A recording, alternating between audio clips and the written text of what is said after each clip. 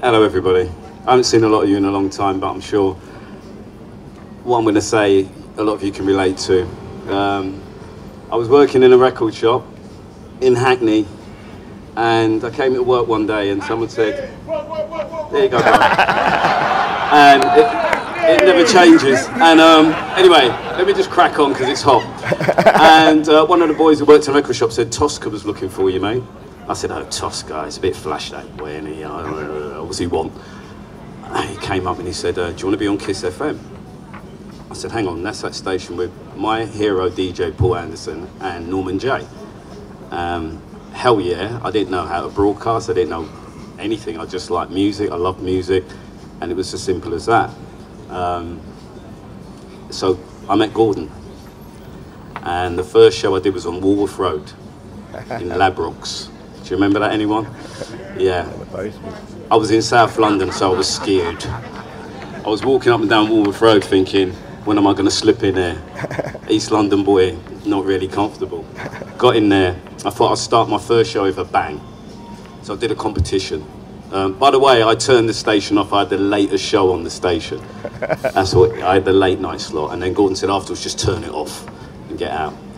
So if you remember, on my first show I did a competition, I had a copy of Across the Tracks, Norman, the original 7-inch, worth about 50 quid in them days. Do this competition, put it out there, write me a letter, enter the competition. As soon as my show finished, the phone rang, it's Gordon, you ain't giving that fucking record away, it's mine. Alright, that was Gordon. So, I could tell you a million stories about Gordon, but I'll say this, when most of us in here started DJing, we had full-time jobs, right? No one dreamt that you could be a DJ for a living. I certainly didn't think I could make a living out of DJing. I just was compelled to play music.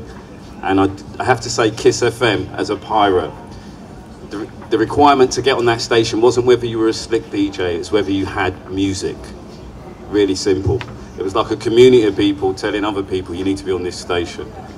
My good friend Jazzy B, obviously, big music man, ended up on Kiss as well. I remember our meetings. They're the things I'll remember the most. Gordon patrolling up and down. The Cold Cut crew sitting there saying, we just done a remix for Eric B and Rakim, and you're like, what? Do you remember that meeting? And they played the tune and we're like, why, Richie Rich playing Salsa House, or Gordon telling us about sticking together and trying getting a license. And half of us saying, nah, the DTR conning us. Don't do it, Gordon. And Gordon keeping us 25 to 30 street egos in check, keeping us together because he had a vision. And that vision was to, well, we can see what's happened today.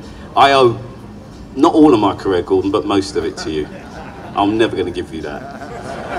But, you know, I do remember loving when Kiss opened on Holloway Road. I felt that Kiss FM, for anyone who was part of that, what we had in that building, the world wasn't ready for. The world outside wasn't like being in Kiss. When I was outside, I was one thing. As soon as I walked through the door, it was a whole nother world. It was the ideal world. And me and Steve Jackson running around every day, causing Claudine nightmares, running up and down, terrorizing everybody. It was so much fun. Then running over to Steve's house to play, I don't know, Super Mario or something, Steve. I don't know what we did. But they were the best days of my life. Also the worst paid days of my life, but the best days of my life. And I owe a lot of it to Gordon. The day I left Kiss, I'll never forget, we had some conversations. It was very emotional between me and Gordon, because Gordon knew I'd do anything for Kiss FM. I absolutely loved the station. So much so that one day, I put it in my girlfriend's flat. When Gordon said, again, some of you may have been at that meeting, lads, we might have to shut down Kiss FM. We haven't got anywhere to go, we've been everywhere, unless anyone's got a flat. And I said, well, 19 floors up, Stephanie, my girlfriend's got a flat. I've just moved in with her.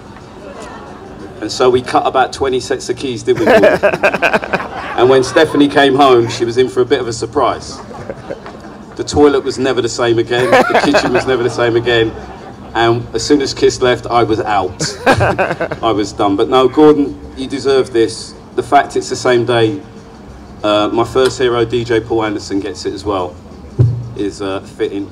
I think your your effect on the dance music industry is immeasurable. I think you're the unsung hero of dance music. Other people get the accolades, and I think a lot of the DJs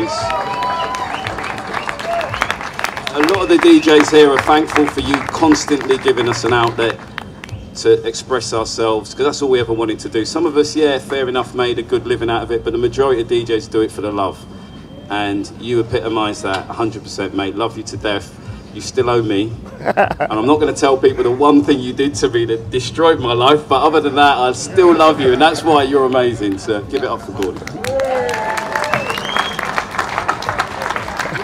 Yeah, ready. Yeah. Come on. Love it. Thank you. Amazing stuff there, of course.